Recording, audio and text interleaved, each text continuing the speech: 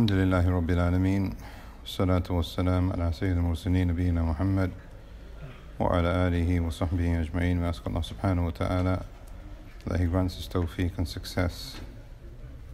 Likewise, we ask Allah subhanahu wa ta'ala that He writes for us rewards which are protected and preserved, and that He overlooks our mistakes and our sins.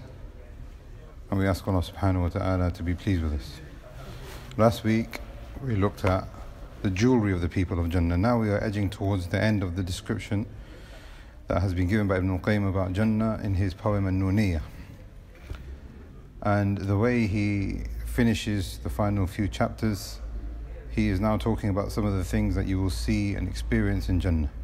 Previously we've been talking about the description of Jannah itself. So now he is saying Faslun in this chapter, Fi ru'ya Ahlul Jannah Rabbahum Tabaraka wa ta'ala. The people of Jannah will see their Lord, the Blessed, the Most High. وَنَظَرِهِمْ إِلَى وَجْهِهِ الْكَرِيمِ. And they will look at His noble face, subhanahu wa ta'ala. Now at this point, Ibn al-Qayyim rahimahullah said that this is very important, because this is the purpose of our existence. The purpose of why you exist boils down to that moment. If you were there, then you have been successful. If you weren't, then you didn't have a purpose and you faded away somewhere else. Therefore, Ibn al-Qayyim is saying here, it is the aqeedah of Ahlul Sunnah wal Jama'ah that they will see Allah subhanahu wa ta'ala. And Allah subhanahu wa ta'ala will hold us to account for what we have done. And as a recompense, the people of Jannah will get to see the face of Allah subhanahu wa ta'ala. And this is something which is very important, because all other deviant sects, the Jahmiyyah and the Mu'tazila, the Khawarij, the Ash'ari, the Maturidiyya, all of these different sects, not the place to go into all of that, but all of them deny seeing Allah and seeing His face subhanahu wa ta'ala. It's only Ahl Sunnah that say that we will see Allah subhanahu wa ta'ala in a manner that befits His Majesty. And here the Shaykh will give a description based on the Quran and the Sunnah as to the belief of Ahl Sunnah. But before we get into that, nobody will see Allah subhanahu wa ta'ala in the dunya. Nobody will see Allah subhanahu wa ta'ala in the barzakh. The first time that a person can possibly see anything from his Lord is on the Day of Judgment. There's a hadith which is agreed upon. And the companions asked, will we see Allah on the Day of Judgment? So the Messenger of Allah sallallahu alayhi wa sallam said, do you have any trouble with seeing the moon on a clear night when it's full? In another narration he said, do you have any trouble with seeing the sun and the moon when there are no clouds in the sky? They said no. So the Messenger of Allah sallallahu alayhi wa sallam said, فَإِنَّكُمْ لَا تُضَارُونَ فِي رُؤْيَةِ رَبِّكُمْ يَوْمَئِذٍ. Likewise, you will not find any impediment, nothing to block with you seeing Allah subhanahu wa ta'ala on that day. But there is another narration in Sahih Bukhari, which is actually part of this narration, but with another version which has been recorded by Sahih Bukhari, where in the second version of Bukhari we have more of a description. So the Messenger of Allah was asked by the companions, we will see Allah on the Day of Judgment? And he said, yes, just like you see the sun or the moon on a clear day. Now it's very important that Ahl Sunnah do not resemble Allah to the sun or the moon. I know that's obvious, but we have to say that. The resemblance here is the way that we look at the sun and the moon. It will be above us and it will be clear, Allah subhanahu wa ta'ala. So in this second version of al-Bukhari, the Messenger of Allah sallallahu alaihi wasallam said, in actual fact, all of the people will be gathered on Yawm al-Qiyamah. And it will be said to the people on Yawm al-Qiyamah, man of them and the jinn of them, go to your deity on this day. This is the Day of Judgment. So who did you worship? Go to them, see if you can find some relief and support. So the Messenger of Allah ﷺ said the people of the cross will go to the cross, because that's what they used to worship in the dunya. That's all they know. The idols will go to the idols. The people will go to their own different locations. But in the middle will remain a group. حَتَّى يَبْقَى مَنْ كَانَ يَعْبُدُ اللَّهِ, the Messenger of Allah ﷺ said. A group of people will remain. And a caller will call out to these people, where is your deity? Everybody else has gone. Everybody's picked their corner. Why are you still standing here? And they will say with full and firm conviction, None of these are our Lords. Our Lord is Allah. We only used to worship Him subhanahu wa ta'ala. These are all false. These are all a depiction of something which is not a deity. So then Allah subhanahu wa ta'ala, or the caller will then call out, and they will say, how will you recognize Allah then? So then they will say, when we see Allah, we will recognize Him. This is the Iman, this is the Tawheed, and if you don't have it in the dunya, you won't have it on that day. May Allah protect us. Until Allah subhanahu wa ta'ala will come, and the Messenger of Allah sallallahu alayhi wa sallam said, فَيَكْشِفُ عَنِ السَّاقِ. The Messenger of Allah sallallahu alayhi wa sallam said that Allah subhanahu wa ta'ala will unveil His shin. And again, this is an issue with Ahlul Sunnah. Allah subhanahu wa ta'ala has a shin in a manner that befits His Majesty. We can't liken Allah to the creation. We can't imagine how that shin is. You can't compare it. We will say that that is a shin of our Lord subhanahu wa ta'ala. As soon as the people on that day who used to worship Allah see that shin, they will fall into sujood immediately. They will be overwhelmed with the sight of Allah subhanahu wa ta'ala. This is not even Allah, it's not even His face. This is a part, just one glimpse. Except for the munafiq. The munafiq is a person who claimed to believe in Islam outwardly for the sake of his family, for the sake of his friends, for the sake of the community, for the sake of a partner, for the sake of wealth, for the sake of the dunya. He wanted to be included in the group of the Muslims for whatever reason, but inside he didn't believe in Allah. He wasn't interested in the last day. He's just doing it for this reason. This is the munafiq. Allah protect us. These people will see Allah. As some of the ulama of Ahlul Sunnah say, they won't see Allah because they don't deserve to see Allah. But they will see that the believers are making sujood, so they will want to make sujood as well. فَيَوْمَ يُخْشَفُ عَنْ سَاقٍ فَيُدْعَوْنَ إِلَى السُّجُودِ فَلَا يَسْتَطِيعُونَ. They will be told to make sujood. On that day, they will not be able to. The Messenger of Allah in this Hadith Bukhari, he said that their backs will become straight as if there is a plank of wood keeping them like that. They can't move.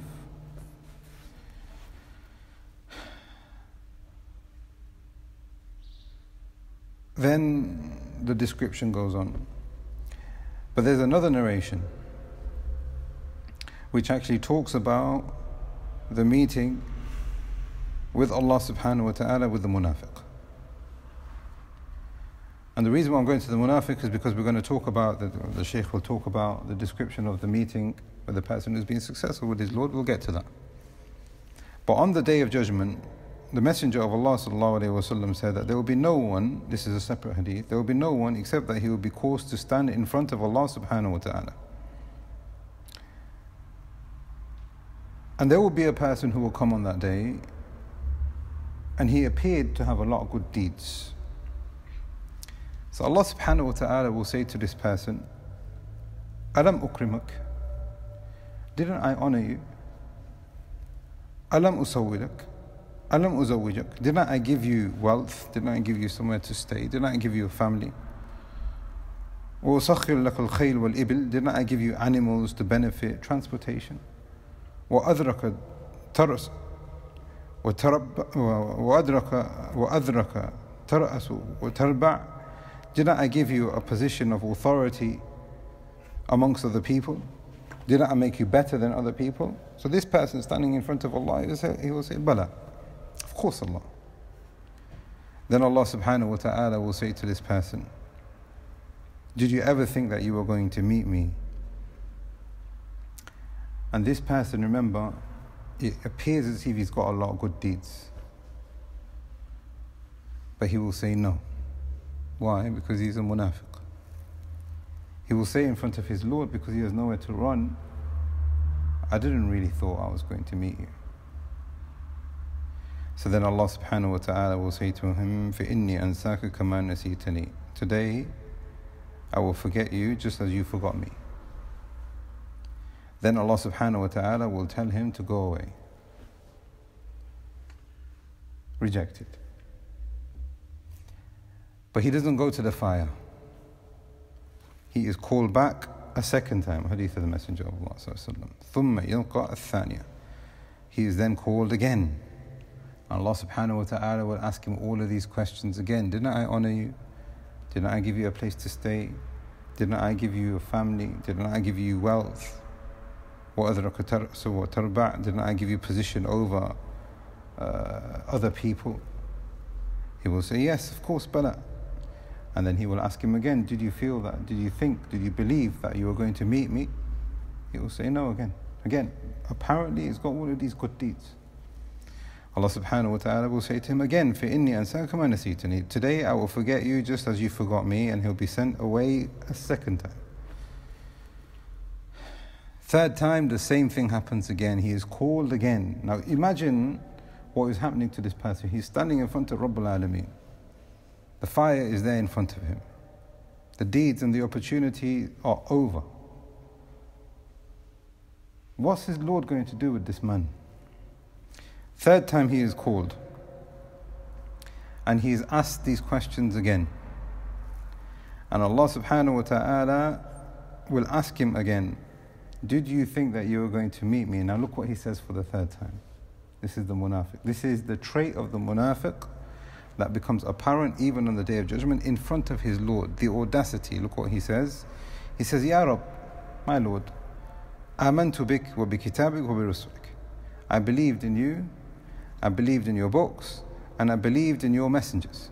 وصليت وصمت وتصدقت. I fasted, I prayed, I gave sadaqah, I did everything that you told me to do. And then he will begin to praise Allah in the manner that he can. وَيُثْنِي بِخَيْرٍ مُسْتَطَعَ. He will start trying to praise Allah in front of him. Allah subhanahu wa ta'ala will then say to this munafiq, هَا هُنَا إِذَنْ. If that's the case, let's inspect your deeds. So this man thinks that, yes, he's got something now. Allah subhanahu wa ta'ala will say to this man, we don't want your deeds.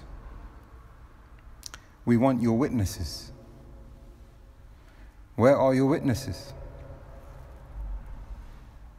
So this man now, the Messenger of Allah said, وَيَتَفَكَّرْ فِي نَفْسِهِ. On the Day of Judgment, imagine the Messenger of Allah is telling us about something that's going to happen on that.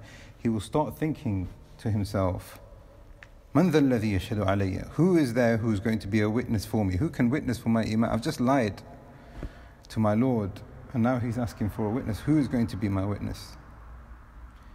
Allah subhanahu wa ta'ala will then cover his mouth. فَيُخْتَمْ عَلَى فِيهِ. His mouth will be covered, he can't talk anymore. And it will then be said to his thighs, وَيُقَالْ لِفَخِذِهِ وَلَحْمِهِ وَإِضَامِهِ. It will be said to his thighs, it will be said to his skin, it will be said to his bones, إِنْتَقِي. Start talking. Thighs, start talking. Skin, start talking. Bones, start talking. You are the witnesses. This man's flesh and organs will start witnessing against himself, and they will start proclaiming to his Lord that this person inside, he didn't believe. This person has no real witnesses. In actual fact, we are witnesses against him because of the fact that he was a very sinful person. This person was a liar. So then his mouth will be uncovered after all the witnessing has been done. Messenger of Allah sallallahu alaihi wasallam said, وَذَلِكَ لِيُؤْذَرْ مِن نَفْسِهِ. He will then try and start making excuses in front of his Lord. Munafiq. First he lies. First he has the audacity to say, listen, I didn't, in front of his Lord, I didn't believe that I was going to stand. Then he starts to lie, and now he's trying to make excuses. This is the nature of kufr and nifaq. Doubtful. But the person of iman and sidq and truthfulness and yaqeen, throughout his life he is certain. And he will die in a state of certainty, and he will see that certainty, and he will be raised on that certainty yawm al-qiyamah. Now he's beginning to make excuses, and the Messenger of Allah sallallahu alaihi wasallam said, وَذَاكَ الْمُنَافِقِ. This is the state of the munafiq on the Day of Judgment. وَذَاكَ الَّذِي يَسْخَطُ اللَّهُ عَلَيْهِ. And this is an example of a person who Allah subhanahu wa ta'ala will be angered with.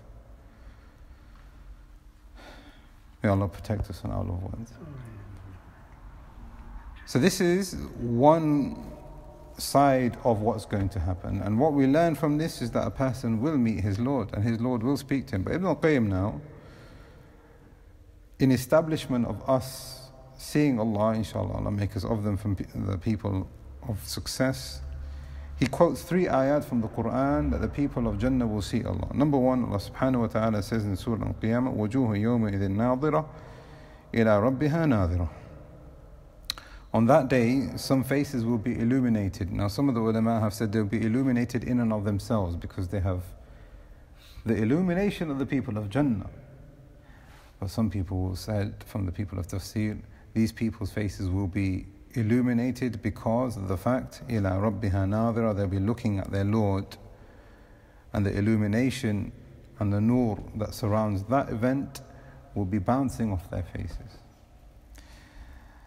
Ibn Abbas, in the tafsir of this ayah, he said, تَنْظُرْ إِلَىٰ وَجْهِ رَبِّهَا. These people will be looking at the faces, these people will be looking at the face of their Lord. There's no other tafsir.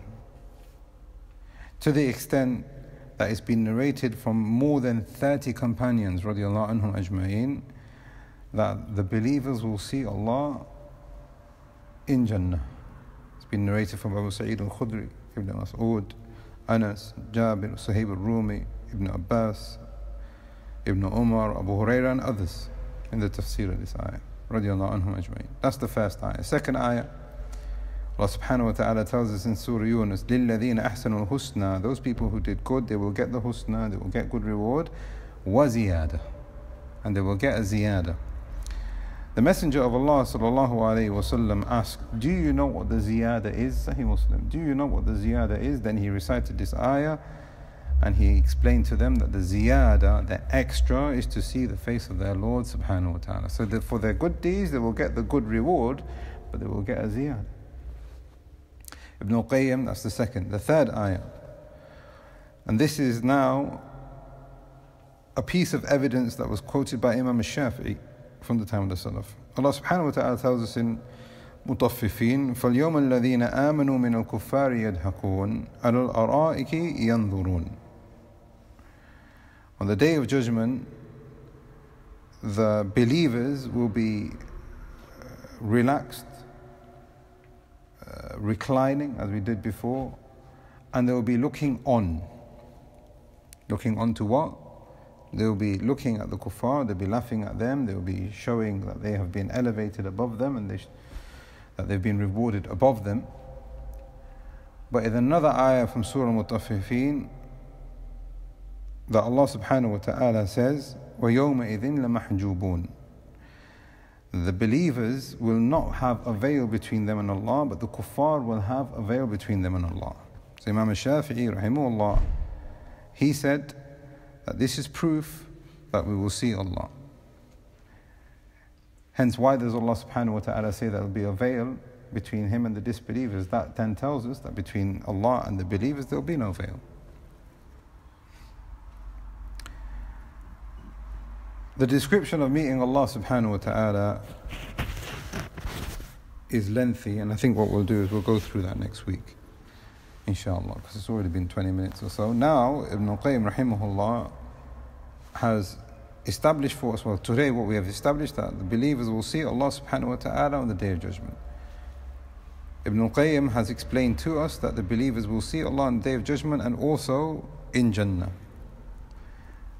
Next week's lesson, inshallah, we will see a description of how the believers will meet their Lord subhanahu wa ta'ala once they have entered into Jannah.